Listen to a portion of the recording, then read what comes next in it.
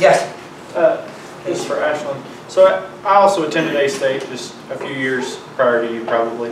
And I know at least when I was there, they kind of had the Arch as the go-to spot. This is where you should go, whether it was Student Government Association elections, but it was kind of the known, like, if you're going to go say something, you should probably go over there area. And I know religious organizations that showed up, probably was the same when you were there, you know who I'm thinking of. But at the same time, you can also remember back in the student union, registered student organizations have always been allowed to spill their propaganda at their tables because they were the selected registered student organizations that were allowed to do so. And so as I listen to your story, and I'm somewhat familiar with your backstory because I worked at the university prior to coming to law school, and so I look at that and I feel like in your instance it was you were being singled out because you weren't a selected registered student organization, because it's allowed. Yeah, they're there, and it's specifically who they let and who they don't. Well, I appreciate that. It's a little nice to have a little validation from somebody who was there as well.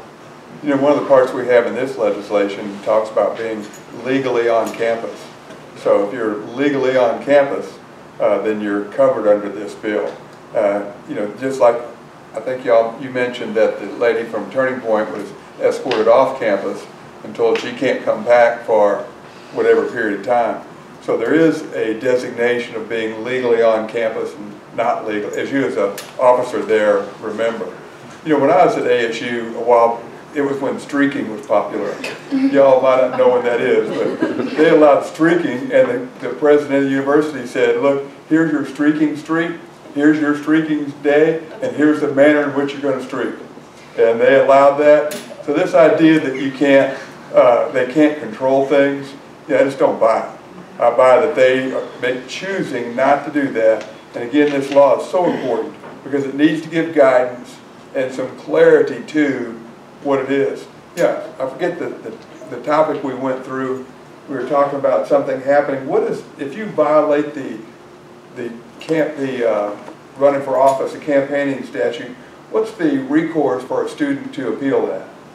Is there one? You mean within the student government? Well, if Ashland's story is correct, where Yeah, some student was told you can't run, what do you do? They couldn't do it in her room. What do you do? I don't remember. I believe there's a process, but I don't remember what it is. I think it goes to the Student Government Honor Council for hearing, and that's happened. It has gone. I believe that's the next step. Yeah, and everybody feels very comfortable filing a grievance.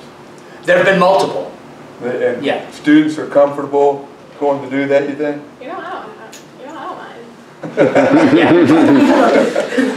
The problem is that, to me, my view is that what is all this bureaucracy? What is all this process? Well, you can file a petition so that you can have your views heard. How much is having your views heard? You know, how crazy of an idea. And all of these elaborate rules. The Soviets were great with coming up with rules and 5-year plans. I don't need either one of those, frankly. And I'll share my views because they're my views. And I'll share them in the appropriate time, place, and manner. And so it strikes me as so much extra bureaucracy.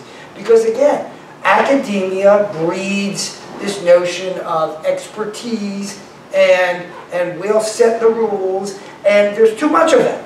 And you know who actually sets the rules? The legislature. And you know why? Not because they're the smartest, not because they have the most power, because we put them there. And ultimately, it's we who make that decision. We don't like Dan Sullivan's actions, vote the bums out. That's what we do.